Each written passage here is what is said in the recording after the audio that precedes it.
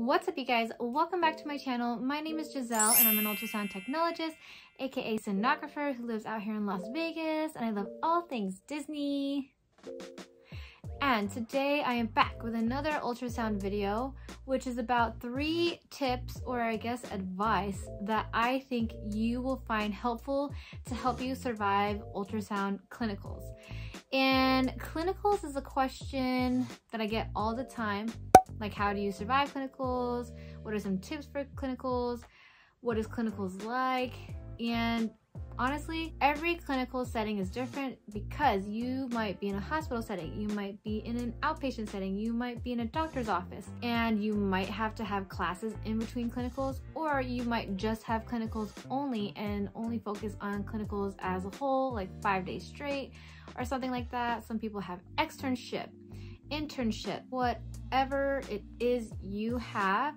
This is just some advice, some tips for you to help you survive those, because a lot of times we go in there, we don't know what to expect, we're a little bit defeated, and I want you guys to know some of these things that they don't really tell you about or talk to you about before you go into clinical settings. So with that being said, if you guys are wanting to hear some good advice and some different advice, go ahead and stick around for the rest of this video. Don't forget to hit the like button, comment below, subscribe to the channel if you're new here, all the things.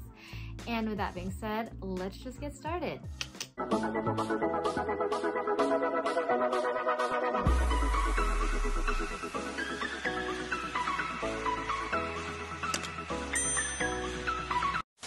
Alright, so advice number 1. This has to do with your environment, you being a student in a clinical setting, but I need you to remember that you are going into a hospital or an outpatient clinic or a doctor's office where these sonographers are doing their job. We as instructors or preceptors are working, and we have a busy department, I'm sure. We have a lot of things to do, a lot of things that need to get done, and we are trying to do our job while also trying to teach you as a student to do ultrasound. So this can be hard for a lot of students because they want to go into the program thinking, okay, I'm going to get all of my clinical setting opportunity to teach me how to become an ultrasound technologist or sonographer. And that's how I'm going to become a sonographer, because they're going to teach me and I'm going to know everything because I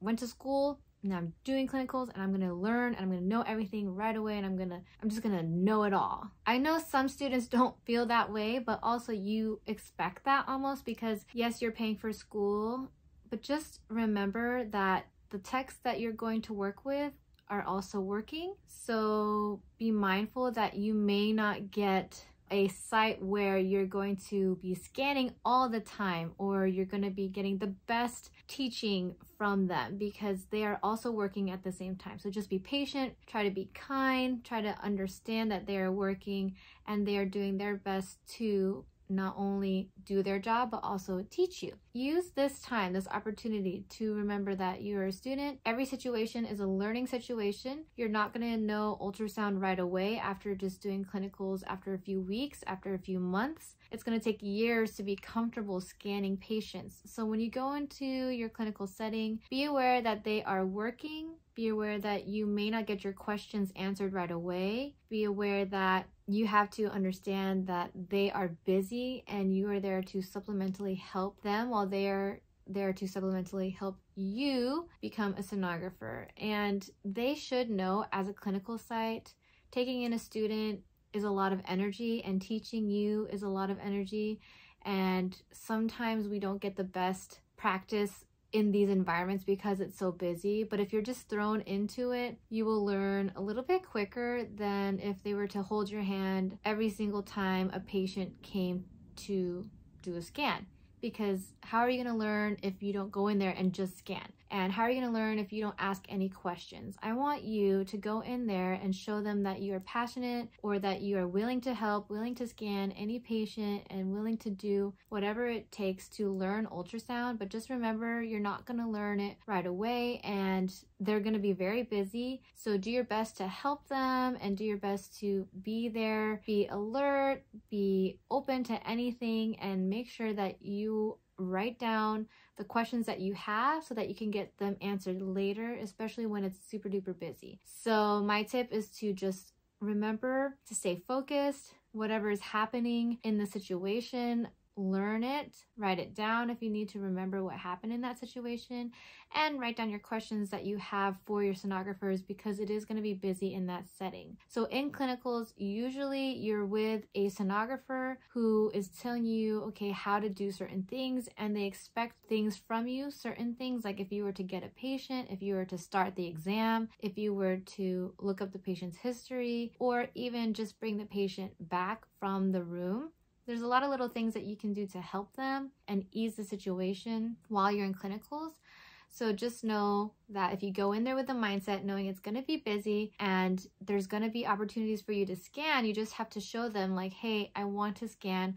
I want to be able to learn. Please show me the ropes, because there's a lot of different places that, one, have a hard time teaching their students because it's so busy, but two, they don't realize that you actually want to get in there and learn and be proactive about your learning. So just remember to go in there ready to scan and ready to help, and know that it's going to be busy, but you are there for a reason. So hopefully you can get some good lessons from your clinical preceptors. My second advice is there will be workplace drama and politics, and you will notice that as a student because you're just a student going in there, and you'll see what's happening behind the scenes, and you'll be able to see what techs are saying and all that stuff.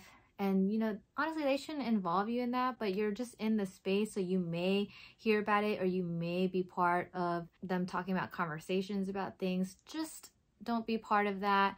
You're there to do your job, you're there to learn, you're there to be a student and help them however you can. So whenever things like that happen, just try to stay neutral. Don't give your advice or opinion for anything that really goes on or goes down in the office or the hospital. As a student, you should just observe the situations. You should be there knowing that this is a whole entire interview for you to possibly work in that hospital setting as well. Now, you can always decide too, if you don't like that hospital or that clinic setting and you don't like it at all and you just don't want to be there, you don't have to work there. But this is a learning opportunity for you to be there, and also for you to see what it's like in this environment, because you have to remember being in the healthcare field is very stressful, and a lot of things can happen as a sonographer when it comes to people not doing their jobs or sonographers choosing certain exams to do. You should be the first one as a student to say, hey, I want to scan that, or hey, can I practice and take that patient and do that scan? They want to see that you are willing to scan whatever it is, and you're there to do your student duties, and just try not to be part of that workplace drama or politics. Now, part of this also is keeping your work life separate from your personal life. So students, they're almost coming in there as someone who is just trying to learn, but life is very stressful as a student as it is, you know, and you don't want to bring your personal stuff into the workplace, and that goes for the same as the drama in the workplace. You want to just try to stay neutral, try not to bring it up. Of course, if you have to have days off, or if you need to request that you can't go to clinical for some sort of reason, always ask whoever's in charge or your school to see if there's a possibility that you can just not go to clinical for that day or so. But as a student, it's very telling when somebody is at a place, because that is a potential place that you could work at in the future. Or networking. These people, if they really like you, they can get you a job right away when you graduate. So it's very important that you go into these clinical sites ready, willing to work, and to just not cause any issues as a student. But I know that there are so many stories out there. So if you have a specific story you have a question about, or you want to let us know, which is me, my Discord family, or anyone out there who you trust, a situation that they need to know, please do let us know, or please let your teachers know, anything like that. We want to make sure you are first and foremost getting the best clinical experience that you can, but just know in this field, you almost have to kind of like, I don't know, I don't want to say like suck it up, but you kind of have to because you are a student and you want to just put on your best behavior to see if it's a possibility that you can get some experience, because it's important to get your foot into the door, get some experience, and then eventually go somewhere else and work somewhere that you like better. And it's kind of a battle of pick and choose your battle, because if it's something that you can get through and it's so minuscule for you to just sweep it under the rug, get through your day, learn what you need to learn, and then go home, that's probably best for you in the long run. So I know that a lot of students go into clinicals thinking, hey, it's gonna be easy breezy, I'm just gonna go in, scan, and leave. There's gonna be other factors that may make it harder. So when it does get hard, make sure you are leaning on to other people who you can trust to talk to about situations, so that you don't blow up in clinical, or you are able to get through it. Because once you're done with clinicals, all you gotta do is get hired somewhere for your first job and then gain some experience so you can go somewhere better that you will eventually like. But the ultimate goal is to be somewhere where you really like the place, and hopefully that's where your clinical site is, because a lot of students that I have interviewed actually get hired at their clinical sites that they really like. So just remember, keep workplace drama and keep personal drama separate. Also, just try not to be a part of it, because you are a student, you're in clinicals, we're just trying to get through clinicals. And yeah, that's pretty much that advice that I have for you. My last advice that I have for you kind of goes off of that last advice, which is don't be discouraged by any constructive criticism, by any self-doubt that you may have, by any negative comments from other sonographers. Honestly, like I said, you're a student, you're just there to get the learning experience that you can and try your best to get through it. We all started somewhere. We all started as a student. We all started at the very bottom, and eventually you will climb your way up to the top. In the healthcare field, a lot of people are brutal, a lot of people are mean, and it's unfortunate that people are brutal and mean, because when I think about it, other sonographers, other nurses, doctors, like, they should be nice, right? They should be nice. But in the medical field, it is a stressful, high tension, very, just very hard job. And so sometimes they take it out on sonographers or other nurses or other doctors, and you're caught in the situation. So with that kind of stuff, don't be discouraged. And also for yourself, don't be discouraged to have self-doubt or to feel like you don't know anything, because you're just in clinicals, you're just learning. You're not going to learn everything in just this small amount of time going to clinicals. So I want you to give yourself grace. As much as we say give yourself grace, but we do, because it takes time, it takes practice, it takes a lot of skill to eventually be confident in sonography and seeing what you're seeing on the screen.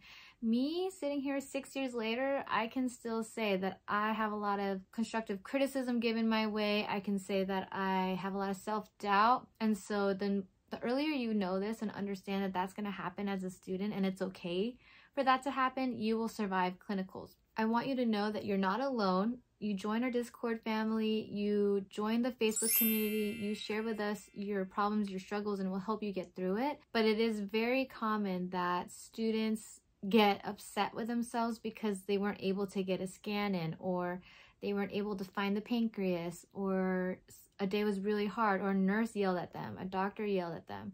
I have nurses and doctors yelling at me quite often, but in the clinical setting, it might happen, it might not happen, but if it does happen and you come across these negative things, I want you to know that you can control your feelings and your thoughts on it. And I want you to take a step back, remember what you're doing, bring yourself back to why you're doing ultrasound in the first place. And it's for the patients, it's to help other people, it's to do something that you're passionate about. And at the end of the day, you will eventually learn, you will grow, You will get better time and time again after each scan, after each day. And I want you to think positively, as much as it's very hard to when so many negative things are coming your way, especially as a student. So if you don't have any support, you know, if you don't have someone to talk to, I highly recommend you join our Discord family and just know that you can survive clinicals. Clinicals is hard, and then the hospital setting is hard, and you'll see it because this is where eventually you're going to work one day. These departments in the healthcare field, it's tough, it's getting really busy, everyone is short-staffed, and on top of the short staff, we're trying to teach a student. So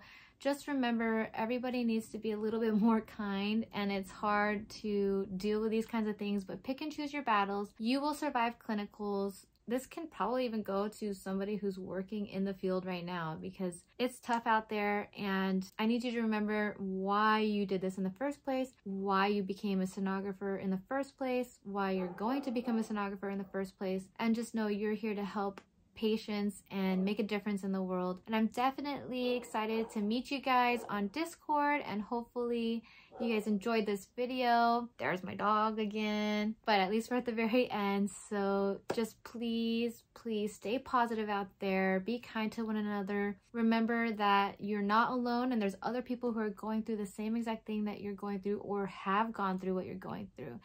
And if you need anything, comment down below, add me on Instagram, and let's just talk it out and see what we can do to help you survive clinicals.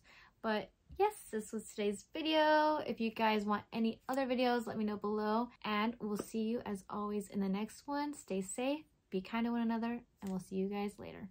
Bye.